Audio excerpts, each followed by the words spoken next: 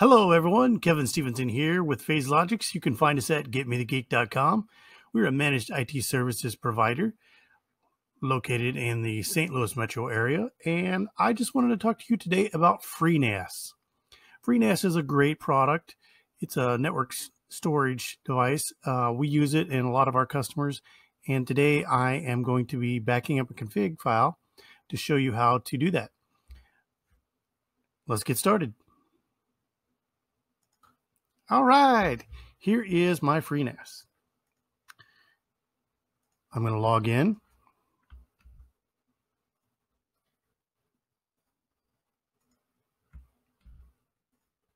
And boom. Now, here's the reason why I am going to back up this. Up here in the alerts, so you notice I got this alert up here. So it's telling me the boot volume state is degraded. One or more devices has experienced an unrecoverable error.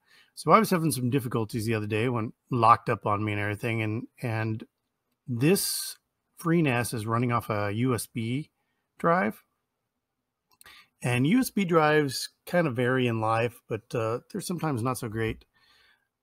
So what seems to be happening, I think, is this USB drive is kind of like failing. And so what I want to do is I want to back up this config to a file so that I can replace that USB drive and restore the config to the new drive. FreeNAS, I have this RAID Z, the 4 disks that are down here, you'll see, that aren't going to be affected by this install. So I'm going to remove the boot partition, which is just a USB, and redo it. And then I'll reattach it to this ZFS pool. So let me show you how to do that. First of all, we go over to System. And under the General, you're going to see this right here. By the way, this is the new FreeNAS interface. I'm getting used to it, but you never know.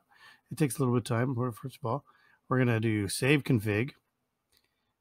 We're going to do this Password Secret Seed. And boom. So there is my FreeNAS backup. And that's all there is to saving the config. There's not a whole lot more to it. So thanks for joining us. We're going to have more videos on FreeNAS. Stay tuned. Thanks for watching. If you like that video, just give us a thumbs up. If you want to see more content, hit the subscribe button and the bell icon to get notifications. If you want to hire us for a project, head over to getmethegeek.com, where we offer business IT solutions. Thanks again for watching. See you next time.